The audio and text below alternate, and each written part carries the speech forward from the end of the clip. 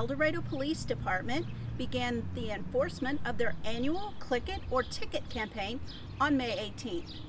I sat down with Police Chief Kurt Zeman to learn more. We, for quite a few years now, have contracted with Kansas Department of Transportation in what they call their STEP program, a special traffic enforcement program.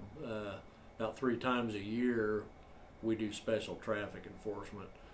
May of every year, around Memorial Day, there's a 2-week period where you do the statewide Click It or Ticket campaign. You know, we're enhancing the enforcement of seatbelt, child safety restraint type enforcement.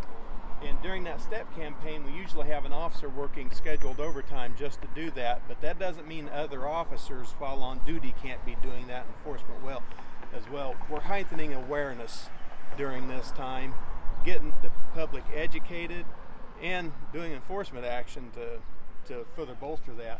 Any occupant in the front seat of a automobile, a vehicle, must have their seatbelt on, as does any occupant anywhere in a vehicle. Now the thing is, with enforcement, only way we can stop someone for a primary violation is the front seat occupants have to have their seatbelt on.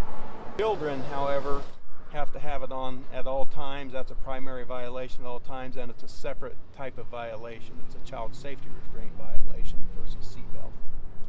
The ideal way to wear a seatbelt is so that the lap portion is low enough that it's on the pelvic girdle, and the shoulder portion is adjusted so that it bisects your chest, starting at the inside of the shoulder, coming across the chest, down, meeting at the pelvic girdle. So it gives you a wide variety of coverage.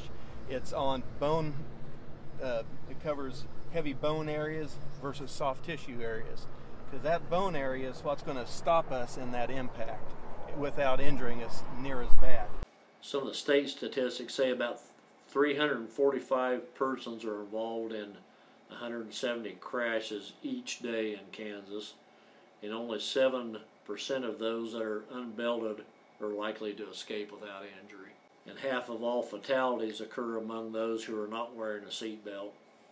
And while seatbelts may not always prevent a serious or fatal injury, certainly no other piece of equipment within the vehicle provides more protection. So, good thing to wear them all the time, every day, all the time. So be sure you click it so you don't get a ticket. From El Dorado, I'm Deanna Bond.